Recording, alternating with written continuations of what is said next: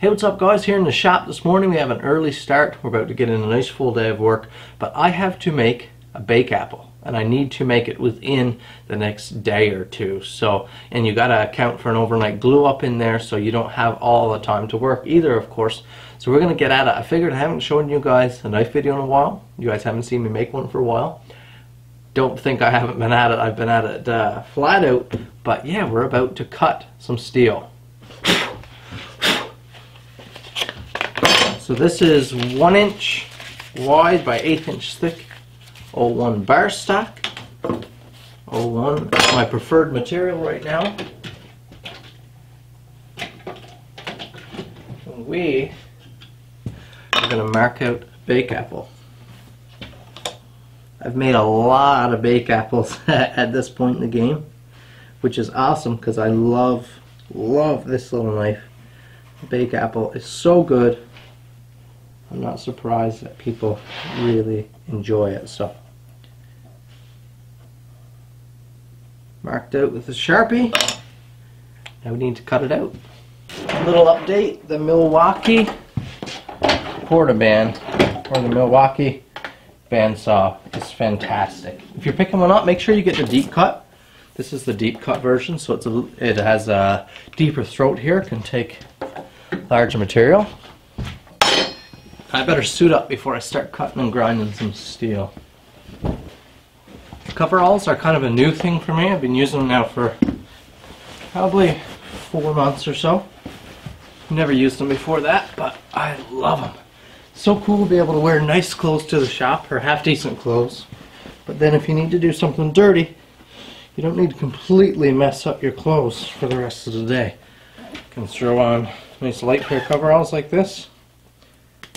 You're all set. When you're done, you just pull them off. You got to get in the truck or anything, you just slip them off, and your clothes are nice and clean and underneath. Let's get some safety equipment on the eyes. Definitely ear protection. This thing is so loud, it's ridiculous.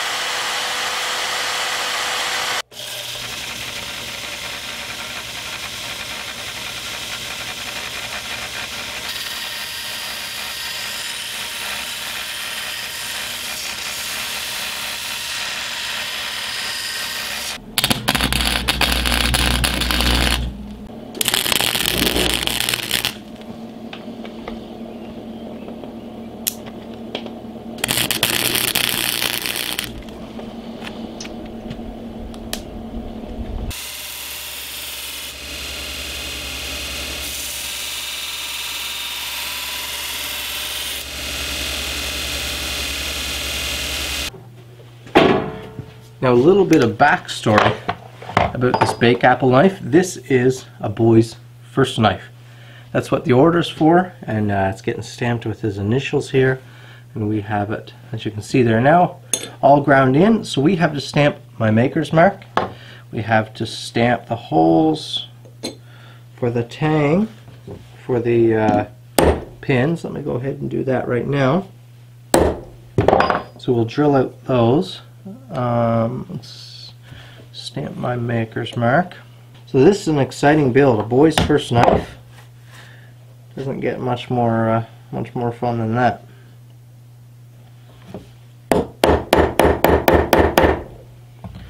And the bake apple is a fantastic choice for that as well. Of course, it's a nice small knife, easily handled. This makes it safe. Just a great knife. Beauty. Nice deep stamp. Looks great. Now, for the initials, let's get that. Now we'll get those 2 pinholes punched in. And then I'll drill several other holes at random, which is where which is where the glue, the epoxy, will be allowed to bite in. So I always do that. I don't do it for weight reduction. Some people do it for that purpose. I don't do that. I don't think it's necessary. And I don't think it feels better. I like a weightier knife in the hand, but to each their own. Every maker is different, of course. That's what makes this game so fun. Everyone's got kind of their own taste, their own style, their own patterns. It's a whole lot of fun.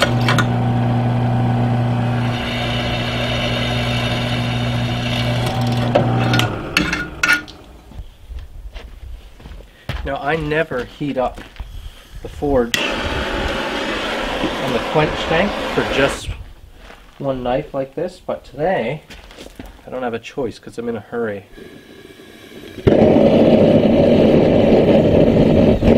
Here is our bake apple, all done heat treat. See those initials in there? My maker's mark on that side. It's looking good. I showed you the lighting up of the forge there, but that's all I'm giving you. I can't give away all of my secrets. First thing I'm going to do here is clean up the tang of the knife with the random Orbit sander, and I'll just leave it like that because it creates a nice coarse finish for the scales to bite onto.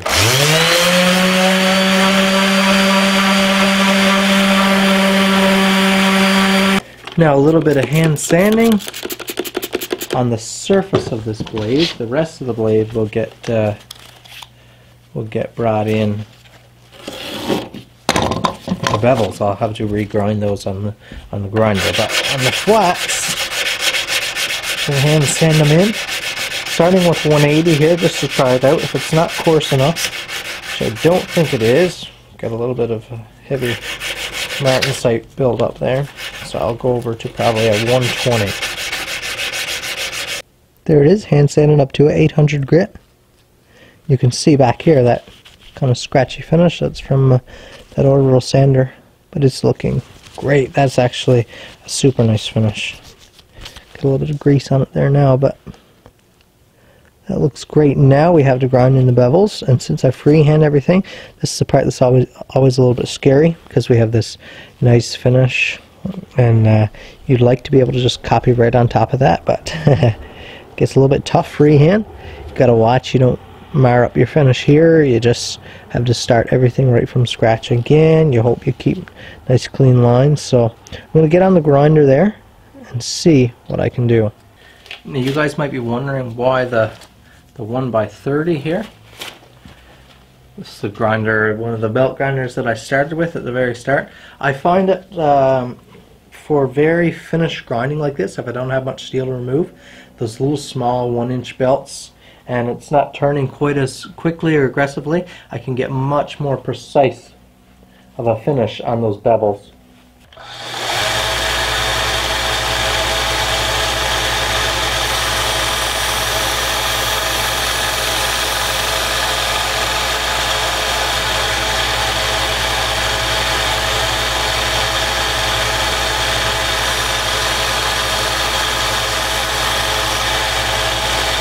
So that grinding went successfully up to a 600 grit. Now I'm going to use a felt wheel here.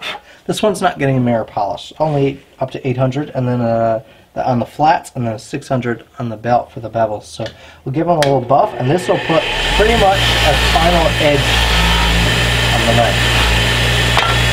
This is just for those bevels now.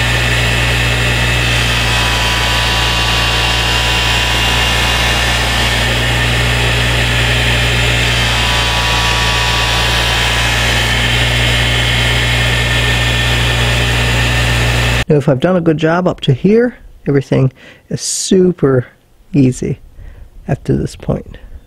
Well, easy for my skill set anyways. Some people might find the next steps more difficult, but this toughest part is done. You can see those bevels look absolutely beautiful with the polish there. I don't know if you'll be able to see, but it is razor sharp, shaving sharp there. Easily just wipe the hairs right off my arms. Now we get to tape that up, keep it all nice and safe, and we can get those scales prepped. Still a little chilly out in the shop here today. It's why that epoxy is so thick, but once it starts mixing, if you didn't know, once the chemicals mix, they start generating heat. And the heat is what cures them so quickly, or the heat is a product anyways of the curing. So if you do your glue up in cooler conditions, you have a little longer to work the epoxy, a little longer for assembly. Yeah, you see it's getting real, if you could feel the cup there now, it's real nice, getting real nice and toasty. But I should have plenty of work time because it's a little cooler here in the shop today. This customer chose a beautiful, I believe it's called a red coral micarta, which is very nice, real nice, classy stuff. I'll fill in all those epoxy holes we drilled there now.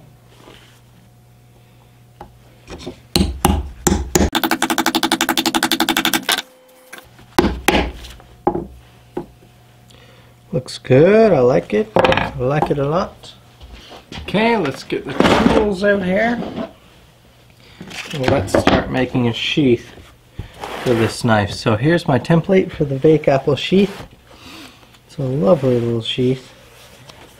Now ideally, you want to get really good at cutting leather, because the better you are at cutting leather, the less cleanup work you have to do later on. So the closer you can be, the closer your templates are to the final fit, the less custom fitting you have to do, and the less fiddling around and adjusting, and the less test fitting you have to do to your knife. Same thing with your knife templates. If you have, if I have a bake apple template that's only just a rough template, then every time you go to trace it out, you have to make little modifications and do little things to it, and I don't want that. I want to be able to just go ahead, do the whole thing by template and not have to think about it.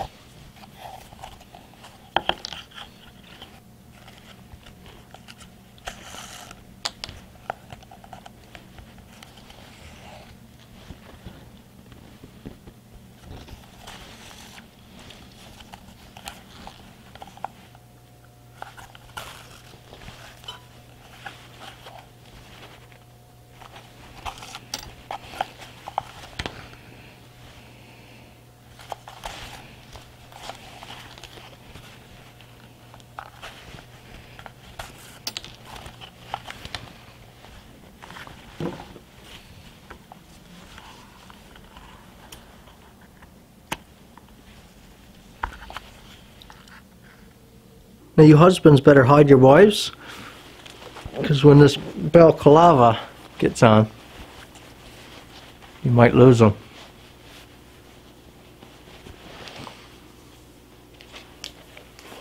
Handsome devil. We have some micarta grinding to do, and it's going to get messy. Messiest part of the project right here.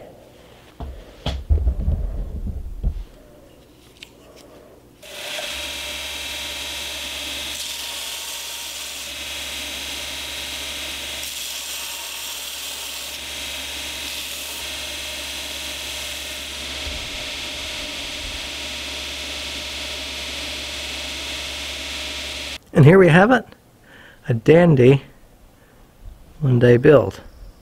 We have hand-stitched leather sheath, got the bright red stitching with a mahogany die.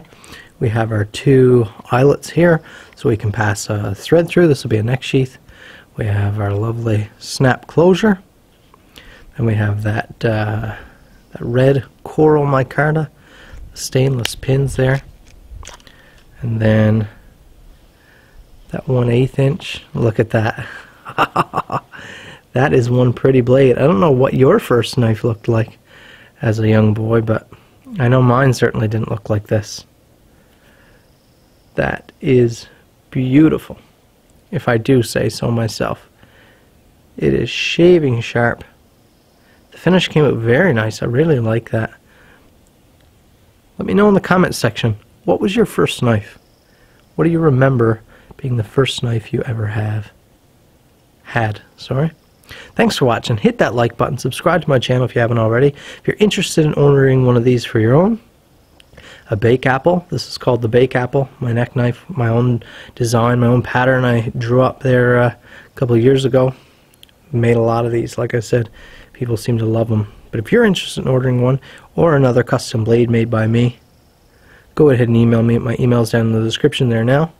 Thank you guys for watching. We'll see you in the next video. Let's get that going back in the sheath.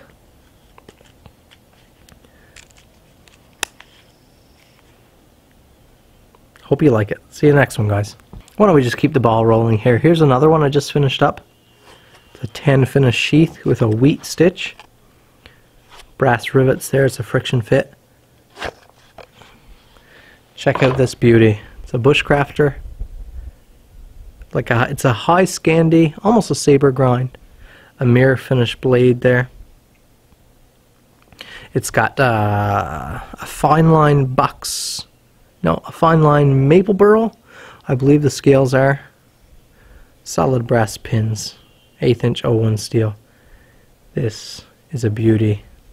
For sure. I really love this knife. It's basically my Bake Apple pattern, which is what we made today, but it's lengthened. So notice you still have that long straight back, that same simple profiled handle, and yeah, just like an enlarged Bake Apple, but it feels so good in the hand. Awesome all around woods knife, camp knife, hunting knife. This is a beauty. Just while we're on the topic of availability there, I want to show you 2 kitchen blades I just finished up. I just did these kind of on a whim, complete custom patterns done by me, and they are available. Since they're custom, one-off, no one's seen these yet. So you're the first to see these, and there they are. Let me show you them individually. Here we have, both are in 1/16 01. Here we have a yellow micarta, which is beautiful brown hand stitch sheath, and that sheath stays on there. We have little loops sewn in here, and a little bit of leather cord goes right around your handle. The design works well. I really like it. But let's get you to look at that blade there.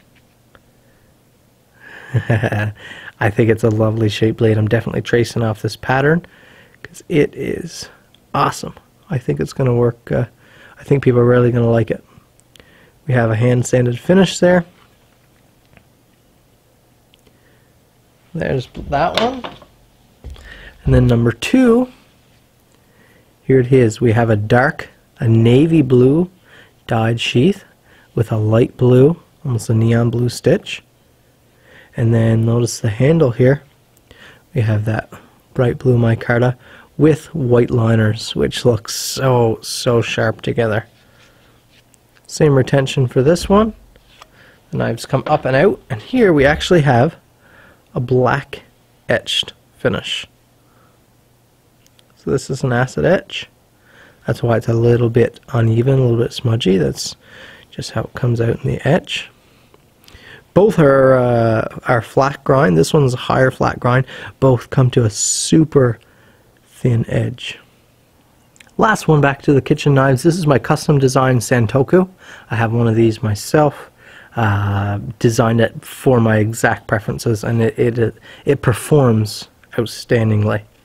Got that layered micarta handle scales, so good. The sheath came out great, black on black. Just check out this knife. We have a full polish, full flat grind. Check that out. Like I said, these are excellent performers. Really let you choke up on that blade, and it just handles superb on the cutting board. I love it. You have that deep belly, and this portion back here acts like a full-size chef's knife. Then you still have that fine tip because of the way it's ground. Just so great in the hand.